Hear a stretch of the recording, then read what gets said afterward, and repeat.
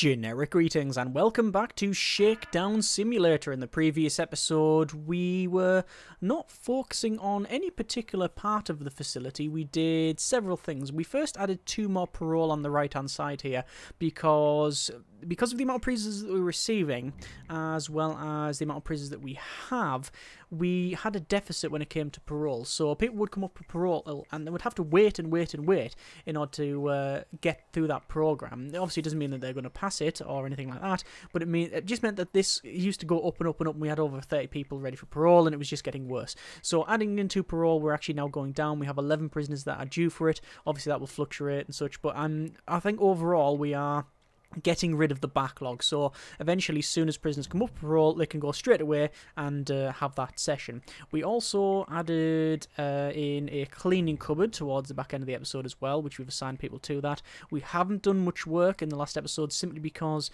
of this prisoner demand less work event that kicked off. We put in some flooring around the outside of this forestry, plus the forestry which is in the centre. Naturally that'll take some time to grow and then for us to see any sort of return on that, but it was worth doing, I believe. And then finally we built, we didn't build, but we changed the planning for this central section, which is going to be, it's going to be probably high risk with a bit of Supermax and then death row in the centre. However, whether or not we even get there is sort of up for debate, because this is quite a simple task to complete. These two are very simple as well. It's just pretty much a cloning job. In fact, I will probably not even bother mirroring these to the other side. I'm just going to clone them, because why not? It's just pretty much the same thing up the top here. And really, this is going to take a lot of time to put in, and then get more prisoners and do all of that. And I don't know if it's worth it at this stage, but we will see how far we get on in this and subsequent episodes. So the warden is calling. Prisoners have settled down about the work, so we can pause it, go over to our regime, change this back to all of the working like we have seen previously. 1, 2, 3, 4, 5, 6, 7, 8. Go over to our programs, and we can see if we reschedule all programs, it has now finished that. Excellent. We can run more canteen operations. Yes, we can. And we also want to start to run some guard taser certification, which I'm hoping we have. Yes, we do. That is fine. Where is it? There we go. And again, and again, and again, and again. And just see if we can get everybody through that thing as well. So there's that all sorted. A shakedown underway. You can see 687 places to search, and we've searched the majority of them now, and actually not found a lot. 4 phones, 3 medicines, 4 needles, a pickaxe, which is interesting. I wonder where they've got that. Let me have a quick look.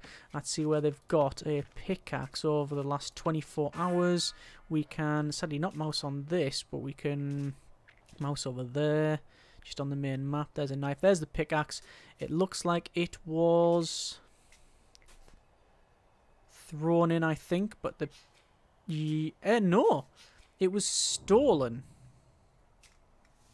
It was stolen from there, that pickaxe. It is a wooden pickaxe, so it won't be detected because it is a wooden pickaxe. So it is just 2 bits of wood with some bandages or something around it. So that is one of the disadvantages with forestry. Now that we have wood coming in here, they can, I think they, actually I don't know if the workshop just supplies that in general or whether it's to do with forestry. I think it's the former. But anyway, either way, that's what's happened there. You can see we're going to spend a lot of money on equipment taser.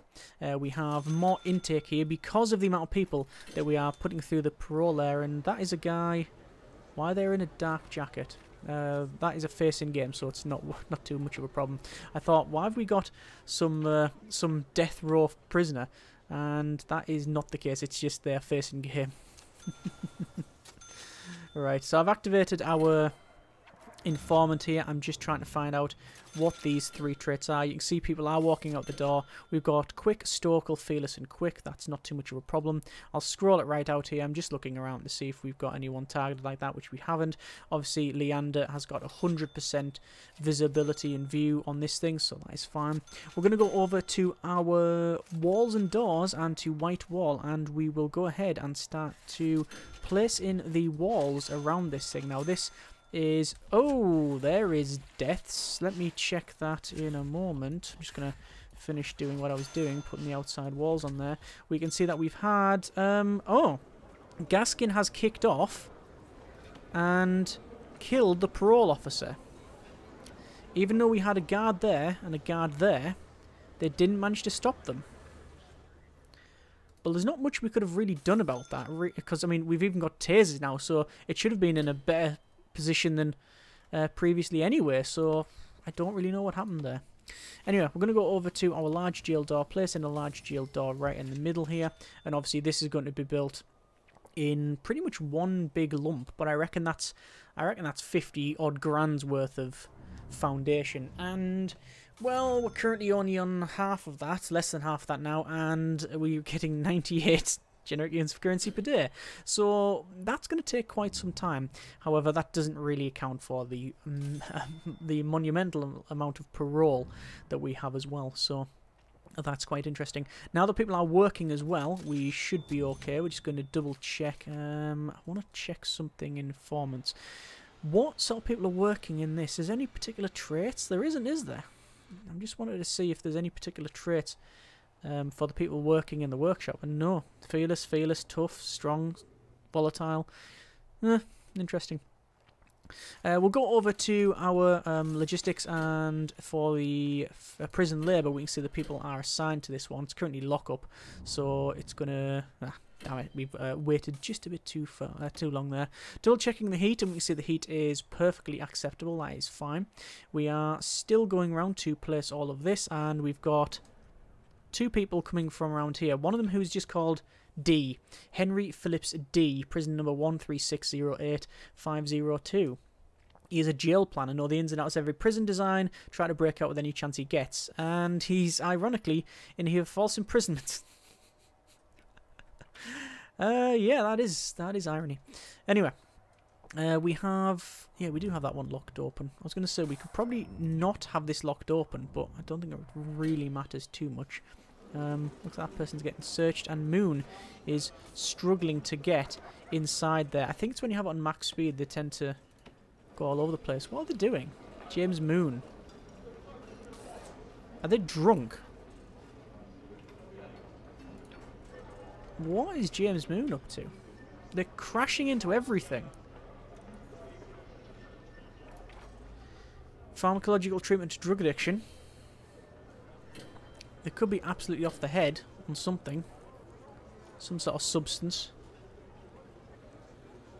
They are acting very strange.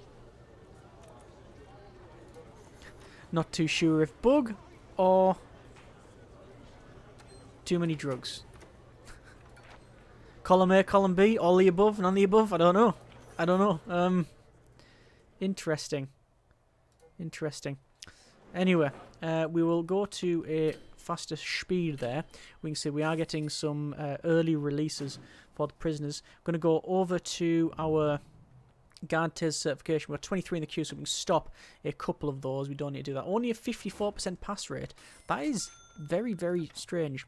Paul Headland there. Let me just double check. Might as well just go to informants. Extremely volatile, and no, he doesn't want to become a confidential informant. That is fine. Do we want to do a search tonight? I don't think we do in particular. Right, let's just see what this would cost if we were to build it now. 7, 20, a bit more, and then that should technically do it. Yeah, we can build it all in one go. Right, that has got auto light on as well, so let's crack on. We might as well put it in. Why not? I'm not going to do a shakedown as I mentioned previously because, well, quite frankly, there's just far too much going on. So today's beverage is coffee again, as per the previous episode. So we have 11 normal security arriving shortly. In terms of our intake, you see we don't have any death row available on there. We have some kicking off. Where is it? Oh, look, it's Ed Gasking again. What a surprise. There's a Langdon there. And a Busby. No confidential informants. Strange that we've only got 4 confidential informants and no one else. And why is that instigator being escorted somewhere? Do they have parole? They can do parole, I believe, but they have to be escorted. Yes, and because they prefer going this route round the back because they're being escorted, they're going to be put in there. It's fine. People are there. Just waiting for this bit anyway. Right, so more intake and more people coming in. You can see we have a lot of delivery trucks. And we do have the worker as well as the truck driver now taking stuff from the supply truck over to deliveries, which is good. It'll take quite a while for that to happen. You can see it's coming in dribs and drabs with stacks of meals and things. Just to double check that actually we've got the needs and staff needs. You can see we don't have any massive critical need in the food bit, so we know that that is actually working, which is a big change. I should point out that, sort of ironically, the internal structure here will cause some people to freeze to death. Because stuff will have been ordered to be flung in over the wall, it'll land here, but then it won't be able to land because there's a foundation there. So, yeah, that'll probably happen. So, we'll see how we get on there. We'll have to just put up and shut up, I think.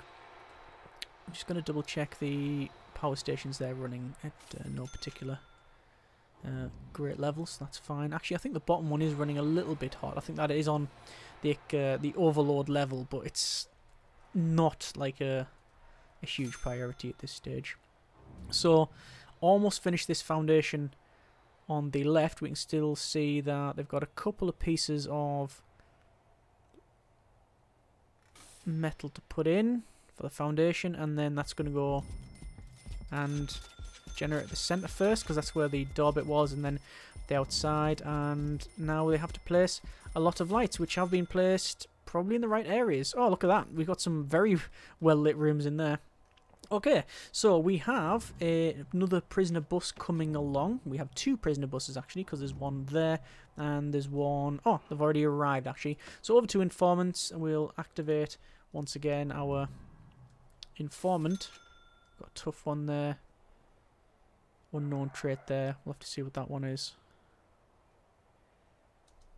Quick. Okay. Fair enough. Yeah. And knock that off. Right. So, from here, this large jail door, we're going to lock it open for now. There's no real reason why we shouldn't. I will go to our flooring, concrete tiles. For the sake of completeness, we are placing concrete tiles around this, like so. And while we're on, we're going to do around here too. It'd also be best if I eventually do this outside bit, but I don't think I have enough money for that. We do have enough money, that's fine. So there's all the flooring in. You noticed I haven't put flooring or anything in around here. There's no point, it just gets removed for the trees. Also for the edge here, same sort of thing. Once it gets removed, it just goes to standard ground. Although that should be snow, but I think because the stuff... That should be snow, so why isn't it snow? I could place it, but I'm going to buy snow. I'm not buying snow when it's -5 degrees. No. Definitely not.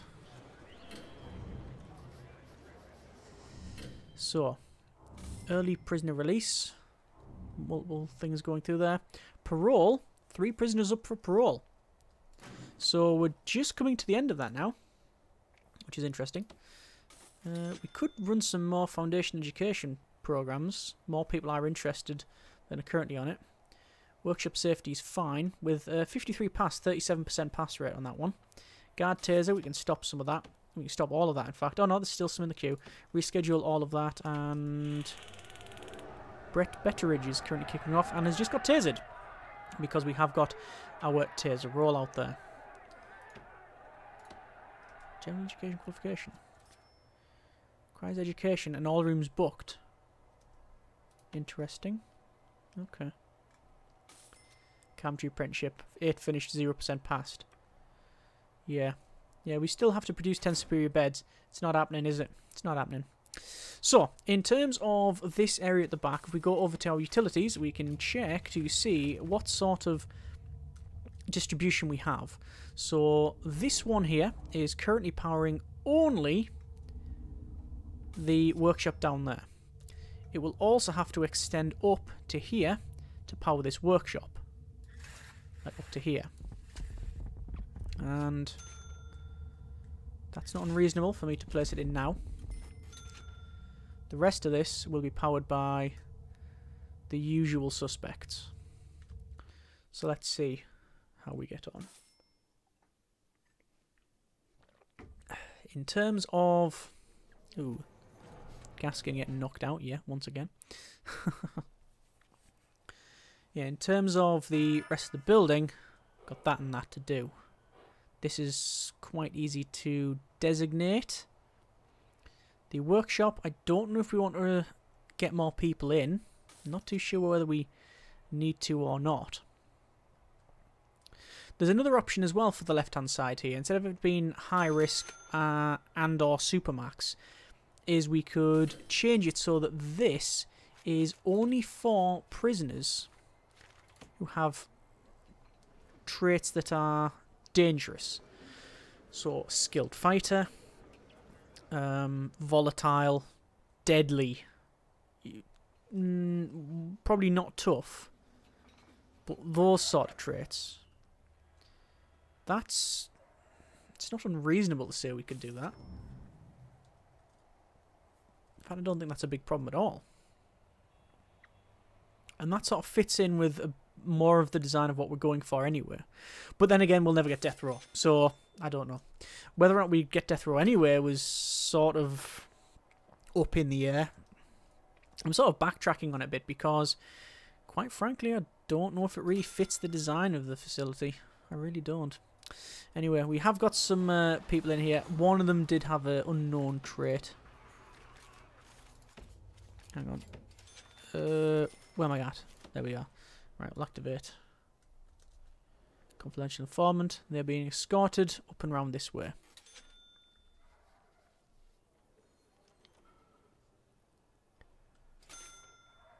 And in here. Strong and volatile. And Gaskin. Yeah, you got tasered straight away. That is a bit of an advantage when it comes to that sort of thing. They get tasered very, very easily and very quickly. Right, so we're going to place some electrical cable. I'm just going to run it in the top here and then connect up all of these. Same for the central section there. I currently don't know what sort of distribution we're going to have, especially when you consider that this is going to have to power not only the extra workshop but also potentially the death row in there. Although I've sort of convinced myself it's not necessary, but I don't know if that's the case or not. I really don't know. I'm going off the idea of death row, I really am. It just doesn't really fit the design. It was more of a case of we have the space, we can add it. But yeah, it's a bit of a hodgepodge, the whole thing anyway, with these sort of guard pavilions that we haven't finished because we just don't need them. Yeah.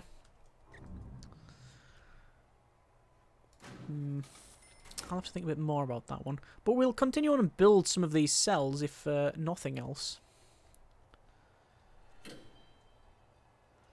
I mean, potentially the idea would be if we were playing it longer term, what we'd do is we would add in the guard pavilions, put them back in. Well, I was going to say put them back in, but put them in because we currently haven't got them. And then we would start transitioning over to be a more high-risk facility in general. So this would be high risk. Then this would be solitary. This would be death row and supermax and that sort of thing. That would then actually fit better than what we have. And there wouldn't be much else we'd have to change. We'd have to get some more armed guards, but we have an armory. We'd have to assign those armed guards to different places. But it wouldn't be a monumental task to change this up. So it is a possibility in the future. Come and revisiting this thing. There is a death, and that means someone frozen to death around here. I did mention that could have happened, or could happen. Let me find guard response. Let's see. Let's see if that was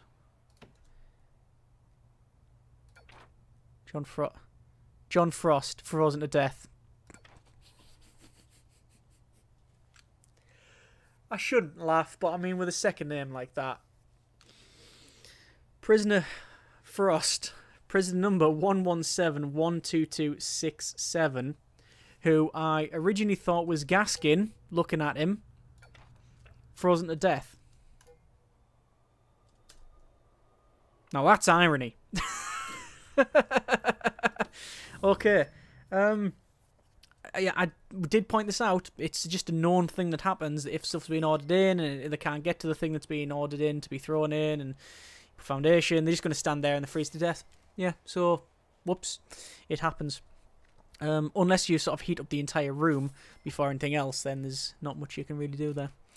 Anyway, so I'm going to go over to the guard pavilion corners and I'm going to rotate these round to actually put them in, because what I'm tempted to do, what I'm very tempted to do, is to finish off these two here, put in this bit, and leave this cell block. Don't touch it. Because, a couple of reasons. Firstly, I don't think the current distribution of prisoners fits this design. We'd have to, on a long-term basis, start to remove, well, basically parole and let people leave. Parole the prisoners and let them leave once they finish their sentences, and then start to introduce higher risk prisoners, reassign some guards, as in basically get armed guards, get some snipers and put them on the guard pavilions, or we could just have standard armed guards up there if we wanted to, and then we would sort of furnish this. That would probably be fine, and probably what I'd do in the long term, but I think because this build's been going on for so long, I think it would be probably best to halt it there. Oh, there's a snitch. So that is useful that we've been doing that. Joseph Norris. So we will go ahead and say protective custody for you. So they'll be brought immediately down there. Oh yeah, I don't know if you know. You notice I changed their uniform straight away. It just gives them a uniform. So they don't have to undress and then wait for the new uniforms. It just seems to just go quick and just they get a uniform, which is strange. Anyway, so what else is left to do then? It is a case of building this and then building this. So those are simply going to be clones of these two rooms. So I think we'll go ahead and probably do that now. Danger level is going up, probably because of the coal. Let me just double check them needs. And no, it's a food need. It is a food need. That's okay. So from the left hand side here, we're going to go over to our walls and doors. White walls, we're going to be copying this and this one. So it's actually very, very similar. They just have the walls all the way around the outside up to there, and then same thing on the other side. Insufficient funds, so I won't continue building. I believe this is a jail door. Let me double check to make sure. It is... no, it's a standard door. It is actually a standard door for the workshop, which actually makes perfect sense to be honest with you. Yeah. So I believe that's what we'll do. That's what we're going to do. We've put the pavilions in, so provisions have been made. We have planned this off for what will eventually potentially become the death row and supermax area, and then we will transition the facility over. I think I will actually put in some more solitary because it would be worth it. And subsidence. Oh, bad subsidence. Hang on. No. That's radios and subsidence. I was going to say, the thing that they've told me there is not subsidence.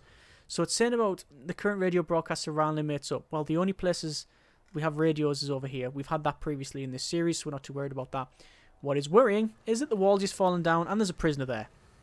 They can just run straight out. So guard response. Get as many guards there as possible. We're going to go over to the walls and doors. White wall. That goes across. That goes in. And that gets built as a priority. And get that sorted. Because otherwise, this thing's going to go all kinds of wrong. So that's now fixed. It didn't take too long to fix, I'm happy to say. So flooring, concrete tiles can go along the outside. Concrete tiles there, which looks like I haven't placed, but previously anyway, so good for that. And then deployment. Staff only. Also, prison labour. Ah, it's still assigned. That is okay. That's good. So, those are getting... Them walls are going to be put in there. It's sleep time now. I don't think we'll do one more shakedown. So yes, we're going to leave it there for this episode. Next episode will probably be the last for this series. What I want to do is I want to add in this building and this building for the sake of completion, really, because, you know, that was the original top and bottom plan. The left-hand side certainly wasn't ad hoc, but it was a case of we're expanding because that's the rough idea we had and blah, blah, blah. Finding a certain amount of tunnels here. And, oh! A lot of tunnels. Interesting. Yeah. Cool. At least we found them. A fairly big tunnel network, that one. Yeah, so finish these two off, put in the forestry there. This is pretty much sorted. This is planned off for a potential expansion. I'm not saying that we will ever come back to this, and I'm not saying we won't come back to it. I'm just saying that if we want to, we know that the potential is there to upgrade the prison to a higher rating. So currently going from normal risk up to high risk, we'll phase out those prisoners and get higher risk ones, and then, you know, do that sort of thing and see. It'll be an interesting thing. It'll be an interesting experiment to see whether that works or not, whether a facility that was not designed for high risk can take the high risks. I'm going to wager yes it can. In this, that person definitely had a trait. As soon as they're activated, they then don't have a trait. Huh. Anyway, unless I missed someone. It was a different person. Yeah, I think this will, because we already have this big compound in the centre. We have the guard pavilions. We have fairly decent security arrangements anyway. Couple of big problems: no road gate on the outside, no fence around the outside. That needs to be addressed, and I'll finish that. I'll do that next episode. I'll put in road gates and door openers and things around the outside. That needs to be done, I think. And it's also this over here as well. You can also see that the workers are chopping down loads of trees, so we're going to get lots of money for that. This will be chopped up, and we'll make it. You can see we've got Spackman, Adam Spackman there, who is... What they're doing... They are doing quite well in terms of their reform and punishments, and they are also trying to do carpentry apprenticeship with a very little success chance. Anyway, we will leave it there. Next episode, we will finish off the remaining bits of the facility and see just how we've done overall. Either way, I hope you have enjoyed the video on the series thus far. Thanks very much for watching. Take care, and generic partings.